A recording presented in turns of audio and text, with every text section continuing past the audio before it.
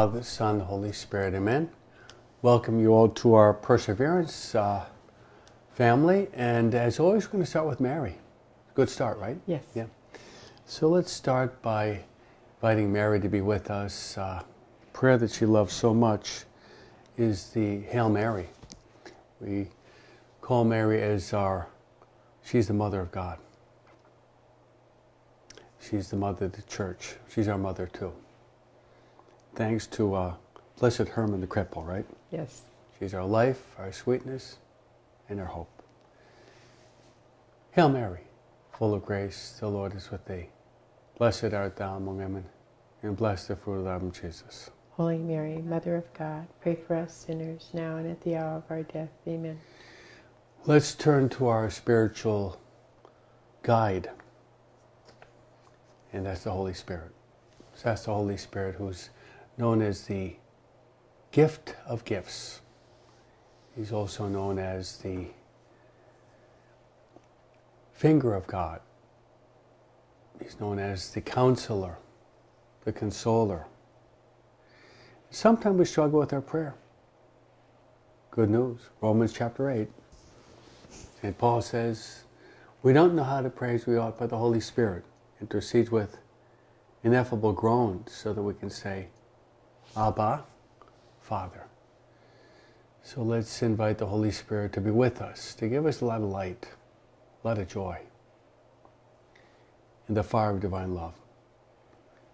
And we can invite the Holy Spirit through a very humble song that we sing every morning. And it goes like this.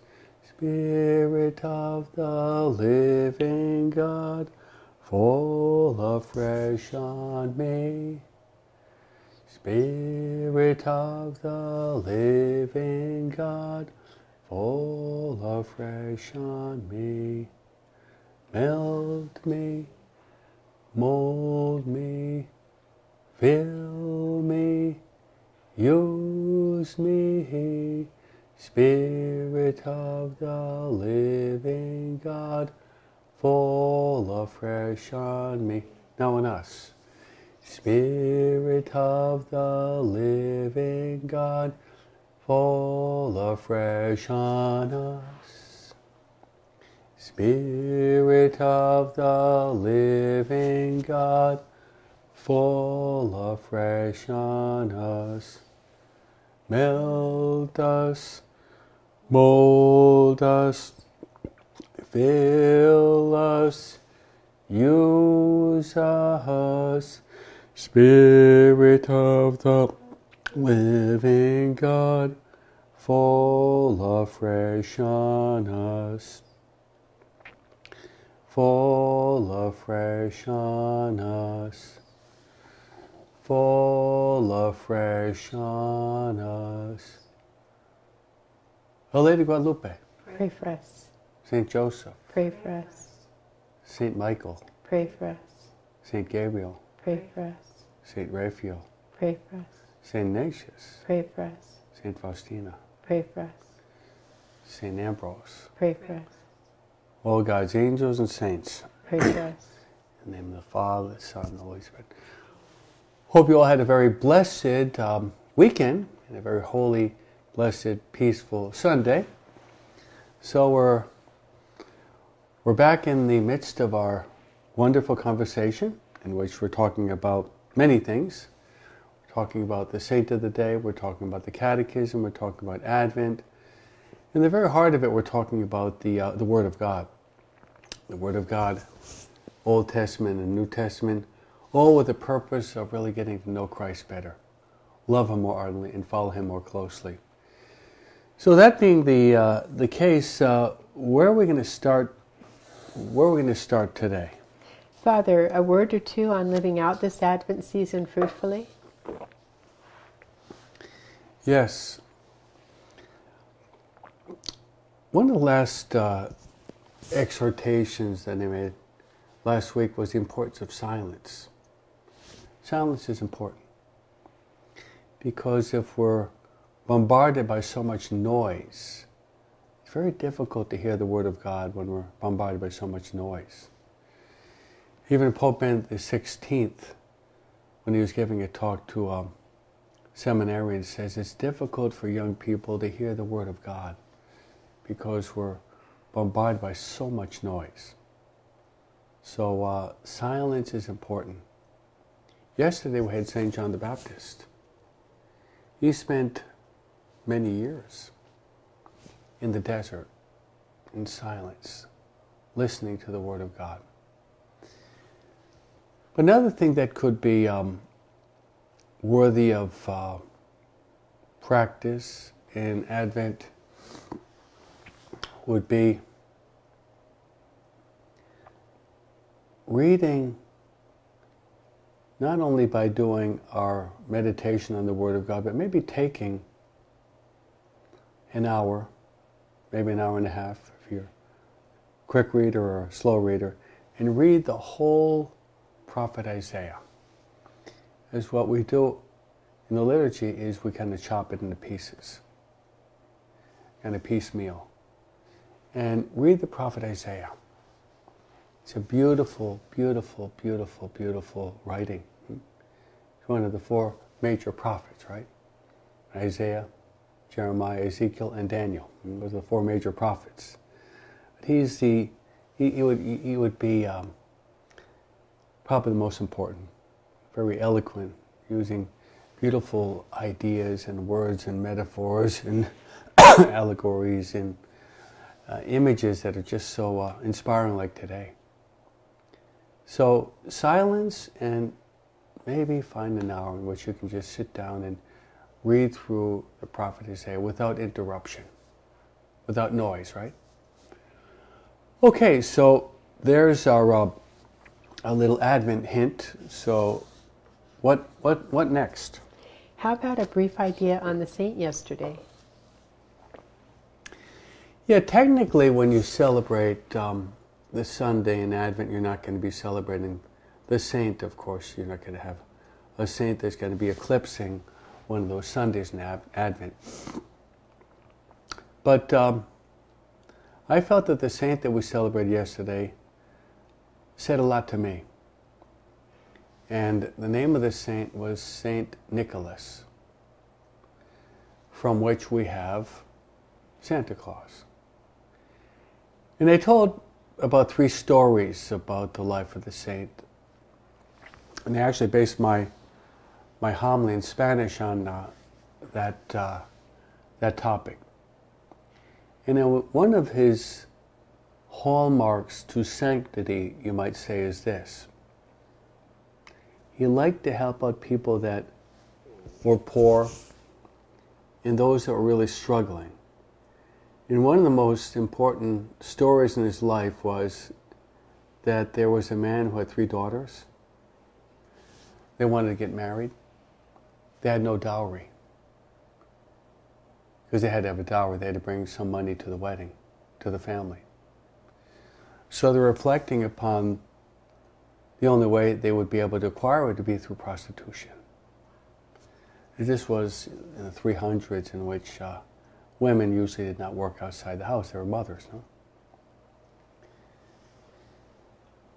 Nicholas heard about this. Guess what he did?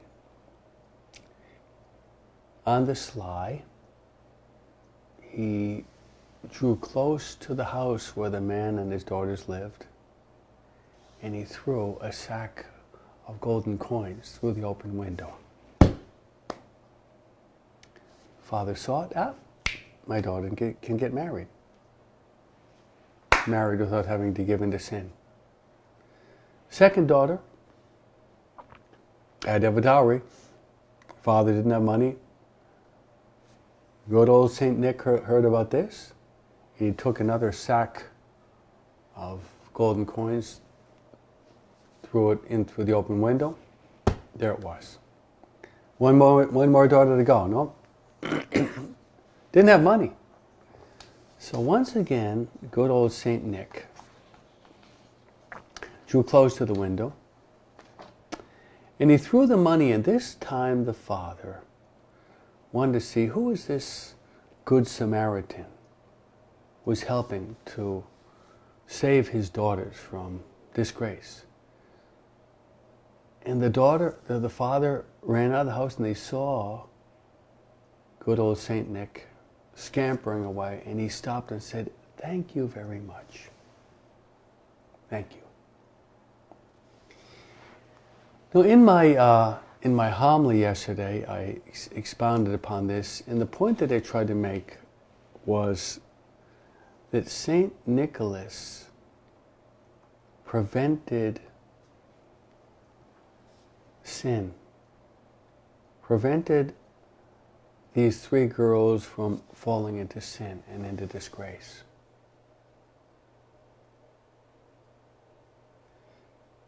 What about parents today? Your parents are called to be like Saint Nick. If you like, I could change metaphors. You're all called to be like a good shepherd.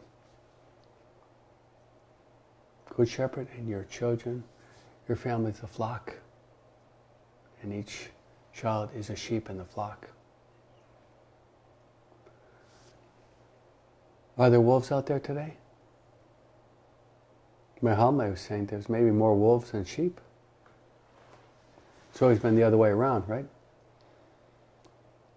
Maybe more wolves than sheep. And in my homily, I mentioned three typical scenarios that parents have to deal with today. And I'd like to go through them briefly. Say, for example, you have a teenage daughter. And maybe she's 14, 15. And all of her friends have boyfriends. They might even have girlfriends, huh? It's the way the world is today, right? Yes. And your daughter wants to have a courtship, have a boyfriend. She's too young. So you sit down at the table with your husband and say, "You're not going to have a boyfriend." A New York expression, all hell breaks loose. She becomes infuriated. Look, you come from another culture. You come from Mexico. I'm living in the United States. Wake up and smell the coffee. You are an archaic fossil of the Middle Ages. No? You're obsolete. No? You have to become more modern.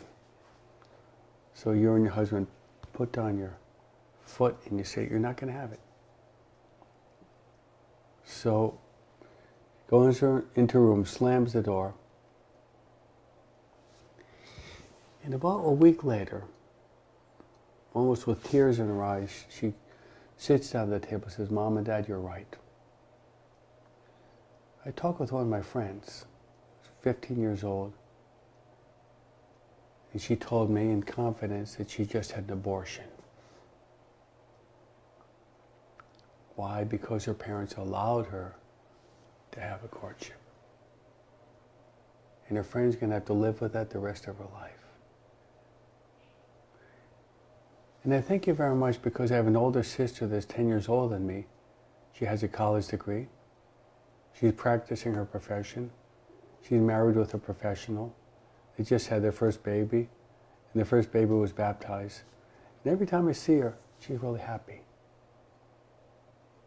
And I really thought I'd like to follow the good example of my older sister. Got it? Second example. You got a son that's 10 years old. And he says, "For Christmas, I want Santa Claus to come down the chimney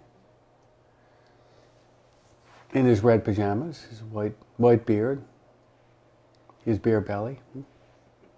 Ho, ho, ho, ho, ho, ho, ho, ho, ho, ho. And I want him to bring me as a gift the most modern new cell phone." Yeah. Forget about buying me pajamas. I want that, okay? Or buying me a new toothbrush. I don't care about that. No. Or buying me shoe polish. I don't care about that. I want the new phone. And you and your husband say, all this related to St. Nick. And St. Nick prevented what? Prevented sin. And you and your husband say, look, you're not going to get one. You're too young. But he clamors. But all my friends have one. All my friends have one. Now I'm the only one that doesn't have one. Justice. Justice demands that you give me my phone. And you say, you know, Christmas, that chimney, we're going to lock it up. Good old St. Nick is not going to be coming down that chimney this Christmas for you. It's a way of saying you're not going to get it. He goes in his room and he throws a tantrum. A week later, he comes out and says, you know, I thank you because one of my best friends, who's 10 years old, he revealed to me that for the past 3 years, every day he's looking at pornographic stuff on the phone. So starting at about 8 years old, his best friend, and his best friend says, I know it's wrong, but I can't get off it. You know, that's happening. Parents have to be like St. Nick. They have to be willing to put down their foot and say, no. Now, one of the most important words you have to learn how to say, it's a monosyllabic word with 2 letters, and you spell it N-O. What's that? No. Do you know what I'm talking about? No. You do okay. you know what I'm talking about? Yes, I do. You know what I'm talking about? No, I know what you're talking about. Do you know what I'm talking about? Okay. Don't say no. Now and then we just have to say no. No can sometimes be the best expression of love. And as parents, you're not always called to be amigazos or, you know, big buddy, you know. You're called to be parents, good shepherds to your children. You have the moral authority over your children. That comes from the sacrament of matrimony. Too often parents are just like buddies, no? Is that the way it should be? No. You have authority over your children and utilize it. Yes. Last example I gave was taken from an excerpt from the life of Padre Pio. Now, the first 2 are parents that are imitating St. Nick. This third case would be an example of a parent that did not imitate St. Nick. And as a consequence, the child fell into the worst possible scenario. And it's this. Happened in Italy. A mother with a daughter who's probably in her late teens, very attractive but very, very seductive, and dressed in a provocative way. Very vain and purpose-provoking. The mother knew it was wrong, but she never had the moral courage to put her foot down and say, you got to dress better. You're provoking people. They're very displeasing to God. One day Padre Pio was in the church, in his hearing confessions, and the mother comes in tears. Padre Pio came out of the confessional and said, I'm very sorry because your daughter was killed in a car accident. I'm sorry about that. But also I'm even more sorry that your daughter is in hell now because you did not have the moral courage to correct her. We can commit a sin through thought, word, deed, and omission. So the first two cases would be the Saint Nick. The third case would be the negligence of being a Saint Nick. The negligence of not having the moral gumption to say no. I know it's a tough topic, but it really impressed me when I was meditating yesterday. When we meditated upon something that seemed to resonate with him, I said, I think I have to share it. I agree. It's important, Father. It's important? It's very important. Very important. So I thought I would just explain that because what I'm saying resonates with all of you if you're moms and dads. You have to love your kids. But St. Thomas Aquinas defines love as willing the good of the other. And the greatest good of another is the salvation of his soul. Would you agree with that? Yes, Father. Nothing more important. Nothing more important. Yeah. Good. So I thought I would just tie up that. Okay? Yes, yes. How about the saint of today and his importance? Sure. Saint we celebrate today, I'll show you a picture of him from my saint's cards. Hopefully you'll be able to see this. All right, today we celebrate the memorial of Saint Ambrose. A very interesting saint. He lived in these years from the year 340 to 397. He was born in Germany. Came from a very well-educated family. His father was an army official, and Ambrose was highly educated. Now, he was thinking about becoming a Christian. Now, back then, sometimes they put off baptism almost until the end of life. It was just their style. You try to live a good life, and then you're baptized, and then with that baptism, your sins are washed away. You can go upwards. No, I don't think it's very wise because we don't know how long we're going to live. No. No. Death comes like a thief in the night. No? Death is the most certain thing, but the most uncertain thing. No? So, with all these talents that he has, he ends up in Milan, which is a huge city in Italy, in northern Italy. Turin and Milan are the two most famous northern cities in Italy, right? So he becomes governor there.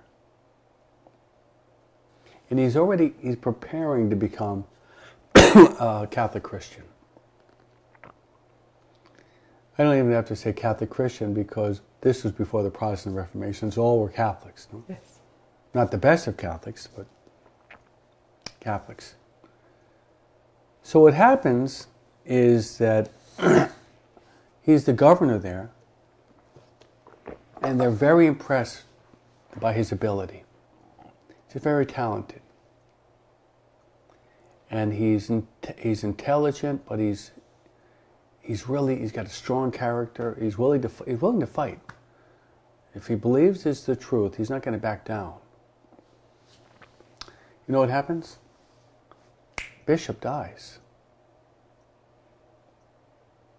There's no bishop from Milan. Like also in the case of St. Charles Borromeo, there's no bishop in Milan. This would be 1,100 years later. And the people there in Milan loved Ambrose so much. So they cried out, "Ambrose for bishop! Ambrose for bishop! Ambrose for bishop!" Wasn't even baptized yet. Do you have to be baptized to be a bishop? Of course. I think so. Definitely, yes. You threw me off when you asked me that question. Okay. I'm going, well, I think so. Yes. Yeah, you have to be baptized to be a bishop. Yeah. You can't be a pagan bishop, Yeah. right? You threw me with that one. How about that one? We should be ready for my curveballs, right? Yeah. So, you know what happens? They accelerate his baptism.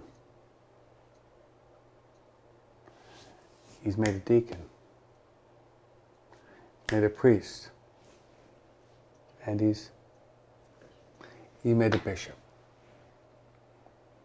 Probably the quickest acceleration of all the sacraments in the history of the church, no? He had already studied it and he knew about Catholicism, but obviously he had to go deeper. So he is made the Bishop of Milan. And as always, the church is always going through tough times.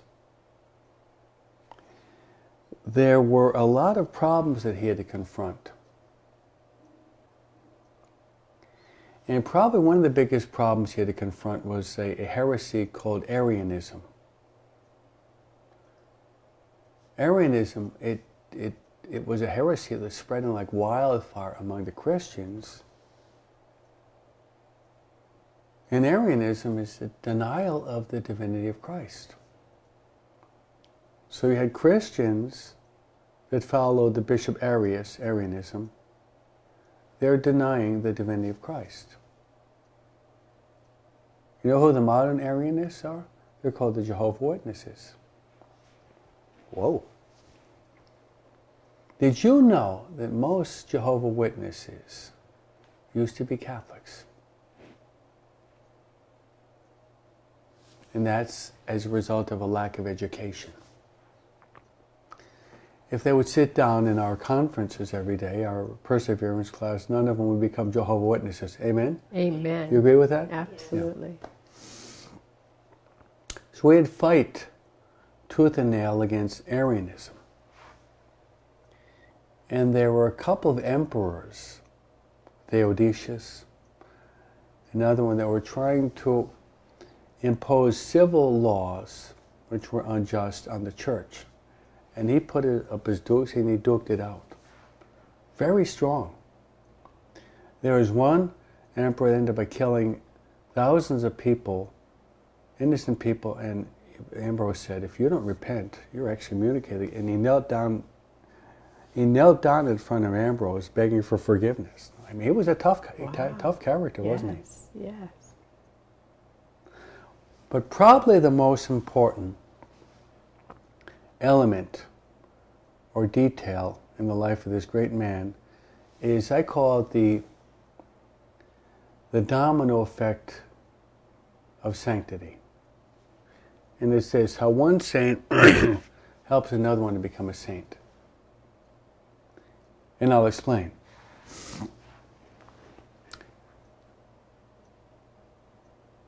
When he was already pretty well known, renowned bishop in Milan, very eloquent preacher, a great writer, poet, mystic, wrote songs, loved the Blessed Mother.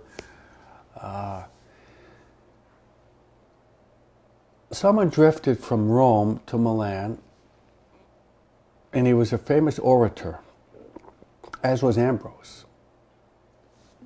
And that was actually Augustine. And Augustine was followed by his mother, whose name was Monica.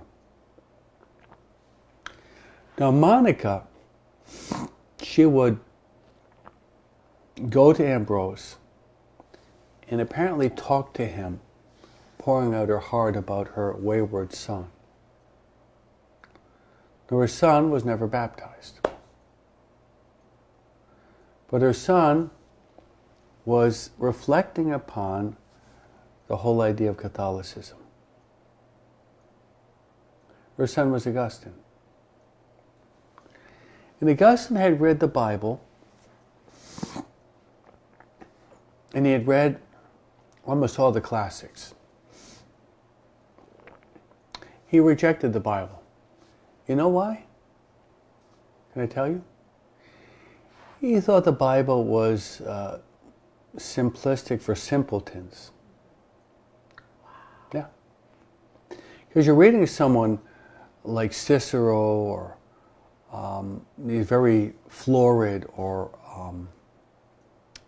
poetic writers. They used, their language was much more, you might say, grandiloquent, much more developed. And these little stories of the sower, or maybe it was so simple that because of his pride, he felt that these stories in the Bible was for simpletons. And obviously it was a trick of the devil. Yes. There's no book that's greater than the Bible, right? So the mother goes and she's talking to him and she's pouring out her tears. This you can read in Confessions. And Ambrose says to Monica, this is in Confessions of St. Augustine, a woman who has shed so many tears, her son will be converted. She had earlier had a dream of the conversion of her son. So I give her consolation. Blessed are those who weep, they'll be consoled. So, one day, Augustine is in the garden. He hears a voice, totally legit, take and read. He opens up a book there in the garden, and the book happens to be the Bible. Romans 13:13. Do not give in to the provisions of the flesh, but put on the Lord and Savior Jesus Christ. Now, Augustine's struggle, his basic obstacle, as we spoke about yesterday, was talking about the capital sins, right? Was that of lust. And this was one of his prayers. Give me chastity, but not yet. Not yet. Not yet. A little bit later, no? So when he read that Romans 3, do not give in to the provisions of the flesh, but put on the Lord Jesus Christ, he finally was convicted. I know that I have to say no to my own lustful passions. I know that I have to. So he tells his mother, and they go off to, guess who? St. Ambrose. And St. Ambrose baptizes St. Augustine.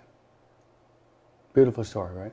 Beautiful. So it's like a triangle of sanctity. Now all of you, you're called to become saints. All of you are called to become saints. Some of you are watching me on Facebook, you're kind of looking over your shoulder and looking at maybe a saint's picture on the wall. No. No, universal call to holiness. All of us are called to become saints. None of us are excluded. So St. Ambrose, the rest of his life, he's battling to keep the church afloat. He's got the Arians, the Vandals, there's just a lot of problems. But Augustine is baptized. You know, and Augustine becomes what? Like him. He becomes a priest, a bishop, and he ends up, by being bishop of, I'll give you a hint. Where we went to be a bishop is the name of an animal. Hippo. Hippo, not hippopotamus, but hippo. Hippo in Africa. So if it were not for Ambrose, we probably would not have St. Augustine. That's right. And if it were not for St. Monica, we'd never had the connection between Ambrose and St. Augustine. So I think there's a triangle there. Yes. So the problems we're going through today in the world, in the church, is this. As the founder of Opus Dei said, the biggest crisis in the world is a lack of saints. Can you name the 4 Latin fathers of the church?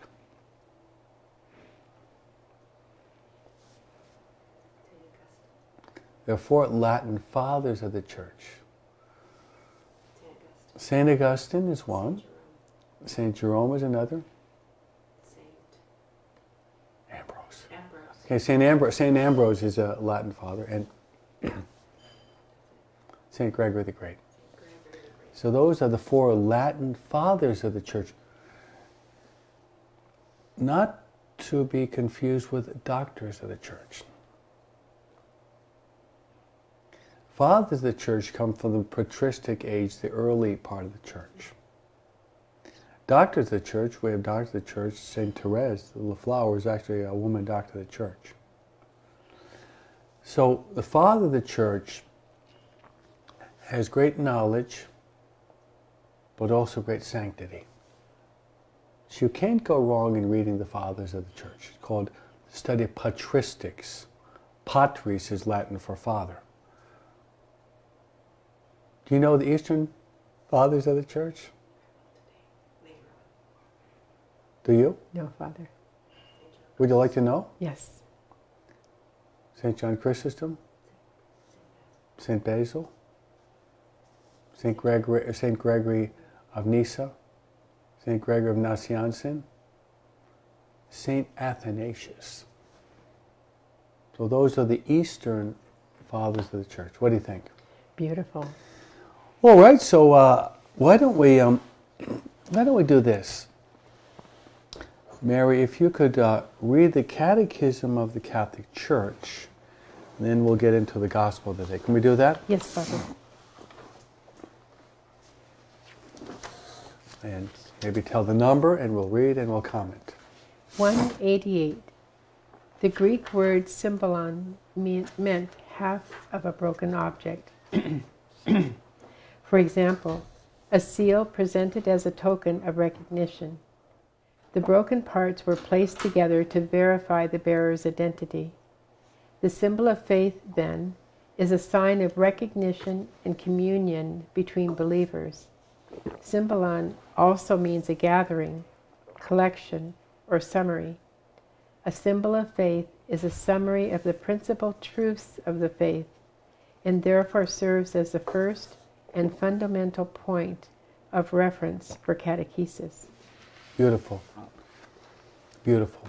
So we're going through number by number, in no hurry, we're going through it's the theological virtue of faith. Faith is being expressed by the creed. Creed, credo, symbol of faith, profession of faith, it's all the same.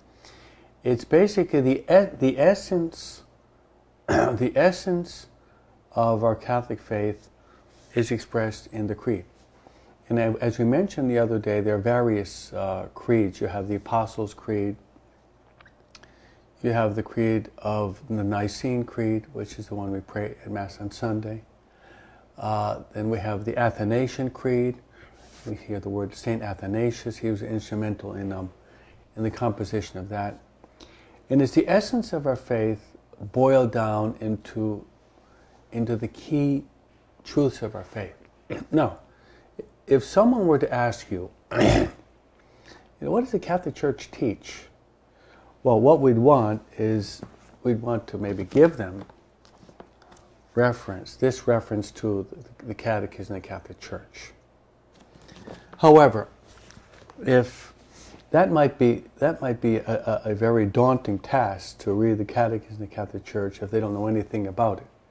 So you might say is make them a copy of one of the creeds, just read through it and say, this is basically what the Church teaches.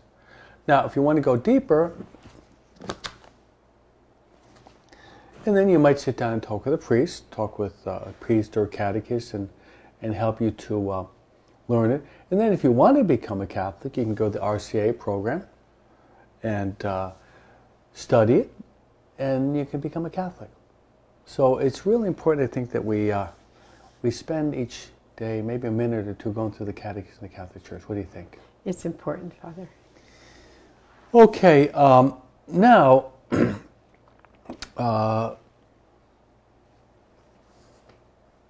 The first reading? Mary's presence. Mary, if you could discuss with us today Mary's presence in Advent. Great question. Does Mary have an important role in Advent? Yes, Father. Yes. And Mary always brings us to Christ, right? Yes, Father. Mary is the quickest, easiest, the most rapid, the shortcut to Christ. It's interesting you ask that question, because right now, this day, we are very close to one of the most important Marian celebrations, solemnities of the year. And in just about 5 days, we're going to be celebrating another important Marian liturgical celebration. Your question is very important. So tomorrow we're celebrating the solemnity of the Immaculate Conception. Immaculate Conception. Very important. And we'll be talking about that tomorrow. The Immaculate Conception is one of the 4 Marian dogmas. You got the Immaculate Conception, you got the perpetual virginity of Mary, you got Mary's divine maternity, and then you have the Assumption of Mary into heaven. Those are the 4 Marian dogmas, Marian truths that we have to believe. I don't like to say we have to believe. We should want to believe with a lot of joy, right? Yes. We shouldn't be forced to love Mary. Mary's presence should be just a magnetic appeal, right? Yes, Father. So tomorrow we're going to be celebrating the Immaculate Conception, which happens to be the patroness of our country. She's the patroness of our country. If you ever have the opportunity, because of the pandemic, it's more difficult to travel, but once this pandemic is resolved, when God wills, no?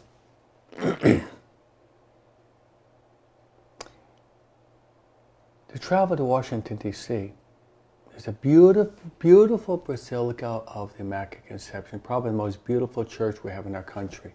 According to many, it's the most beautiful church in our country. In the Immaculate Conception, we'll talk a lot about it tomorrow, is that Mary was conceived without the stain of original sin.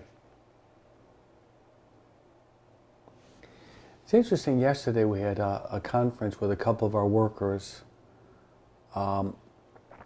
excellent workers that are dealing with the social workers that are coming, checking out our church to see that things are done well because of the pandemic, no? Yes. And it was a very enlightening conversation for me because of all my activities, I'm learning. I'm a slow learning what has to be done, what shouldn't be done, with the distance and the mask and this and that. And after listening to them, and they had one of the workers from the health department come yesterday to kind of check out what's going on in the church. Pretty positive evaluation.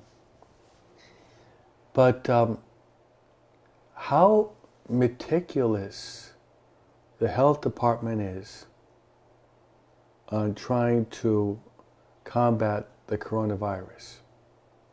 How meticulous. Yes. Is so many things that almost me and Father Craig were almost overwhelmed. Almost everything has to be documented. Constantly, you got to be cleaning things. Constantly cleaning your hands, making sure the mask is on. So a lot of health rules which are very important to prevent the spread of the coronavirus. And all of these elements, and also documenting it and making sure the workers are doing the right thing. After I finished listening to that, when I was praying this morning, I was thinking, all of this is done for the purpose of helping our people not to contract this virus, which is good. this was my thought. What do we do to prevent ourselves from contracting the moral virus, not a coronavirus, of sin? Very good reflection. Yeah. So we do all we possibly can to wash our hands constantly, clean doorknobs. Okay. But how much do we work on trying to prevent the moral evil of sin from entering into our family, to entering into our society, enter into our church, or entering into our own lives? I think in comparison with what they're trying to do on a physical, natural level, which is good, far supersedes, far transcends what we're doing on a supernatural level. That's the reason why I talked about St. Nicholas again. I talked about St. Nicholas again because we have to watch over ourselves physically. But I think that we have to make that parallel, that connection between the importance of our body, but also the importance of our soul. What's more important, our body or our soul? Our soul, Father. Much more? Much more important. What did St. Ignatius say to St. Francis Xavier that kind of knocked at the door of his heart, moving him to conversion? What would it profit a man to gain the whole world and lose his immortal soul? You say that again? What would it profit a man to gain the whole world and lose his immortal soul? So as Vatican II points out, we have to learn how to read the signs of the times. I always try to make connection between natural reality and connected to supernatural reality. It's almost beyond the beauty present in nature. There is the creator of the beauty itself, which is God, right? Yes. So you look at the sun. You look at the sun. This is an example. Sun has two qualities according to physics: light and heat. That's exactly what God wants to do. He wants to enlighten our minds with the truth and set our hearts on fire for love of Him. So beyond, you look at the sun, beyond the sun is Christ, the light of the world, who sends His Holy Spirit to enlighten our minds and set our hearts on fire. What do you think? Beautiful, beautiful analogy. Perfect. You like it? Perfect. You know what I'd like to do now, Mary, and Facebook family, I would like to just summarize the gospel in my own words. Yes. Could I do that? Perfect. For lack of time, and then I'd like to talk a little bit about it, if I could do that. Yes, please, Father. You're going to see the reading from Isaiah is parallel to it. And Isaiah speaks about basically the reawakening of nature. Kind of a dead, stultified, stagnant nature, which is being revivified. If you like, it's easier for me to understand this than a Californian, because basically California, you say you got 4 seasons, but más o menos. It's kind of funny. You really don't. But if you've ever been on the East Coast, when you've got fall, you call it here in California autumn. We call it fall. And the reason being is because fall, that's when the leaves fall. Winter, the middle of winter in California, 2 o'clock, it's 75 degrees. Big deal, no?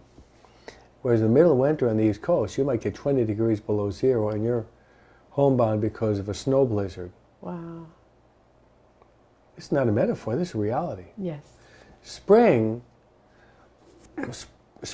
you have the ice is melting, In the middle of April, toward May, you have these spring flowers. April showers bring May flowers. Yes. And then summer can be burning heat and humidity. So what Isaiah is doing is very beautiful. I invite you to read and meditate upon, is the resurrection of nature. And see the resurrection of nature as the resurrection of Christ. Yes. But also see the resurrection of Christ as our own resurrection. Yes. And what Isaiah is really saying, connecting it with the gospel, is nature can become stagnant. It can be somewhat paralyzed. Yeah, it can be somewhat paralyzed. And that's the gospel. The gospel is this. Jesus is attracting a lot of people. So he's now he's surrounded by the Pharisees, the teachers, the scribes, the experts of the law. At least they think they are, right? Right. Is that they've been studying the law, they've been studying the Old Testament for many years. A lot of them have it memorized. And they're very critical, very judgmental. So Jesus, they come to listen to Jesus. I would imagine there are different dispositions. Some come with goodwill. Others are maybe curious. Others are ready maybe to criticize. And others are ready to condemn. So Jesus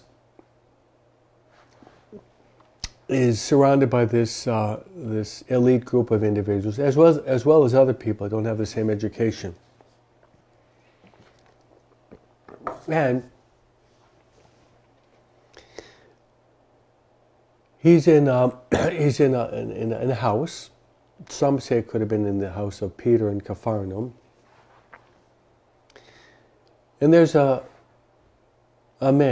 paralyzed man, being transported to where Jesus is. Probably you have either 2 men or maybe 4 men, depending if the guy was heavy or not, right? Yes. So they arrive at the house where Jesus is at. And there's so many people. You know, there's no social distancing back then, right? No. No problem with the virus, no? No. Even if there were, Jesus would be able to purify the environment by his presence, right? That's right, he would. What do you think? And he would. So it's so jam-packed. Kind of like a can of sardines, no? They can't get in. Now, a lot of people, if they couldn't get into such an environment, they would shrug their shoulders and say, shucks, well, maybe come back tomorrow. Can't get in? Can't get in. That's reality, right? But these men who really loved their friend who was a paralytic, they had great compassion on him. They wanted to get in. Maybe they had traveled a long way. Maybe they had blisters on their hands. Imagine carrying a mat. Maybe this guy was 150 pounds, maybe 200 pounds. You're carrying him for maybe a couple miles. You could get a blister. Maybe even a bleeding blister, huh? Yes.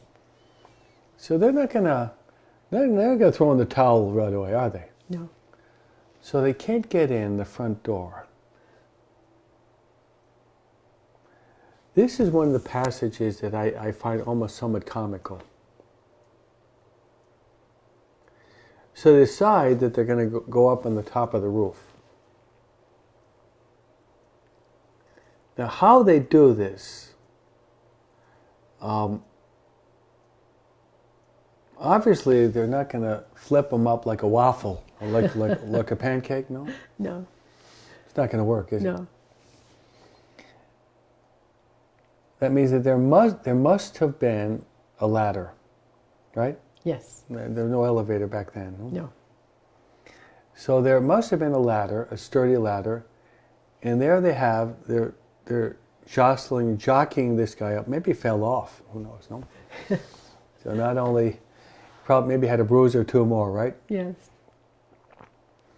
But eventually they make it to the top of the roof. It's a thatch roof. You know what they do is they have to open up the roof, basically destroying a good part of the roof probably.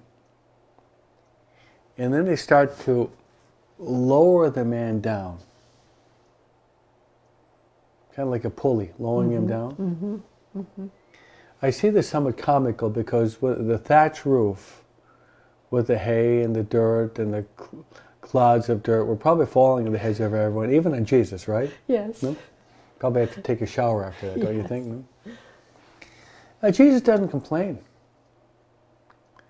And as he sees the man being lowered down, he looks up.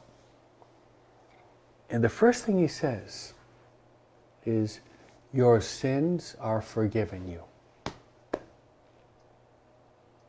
Now, what do you think the scribes, the Pharisees, the experts of the law? The Gospel says Jesus read their thoughts. So they didn't even say anything, but he's reading their thoughts. Because Jesus can read our minds.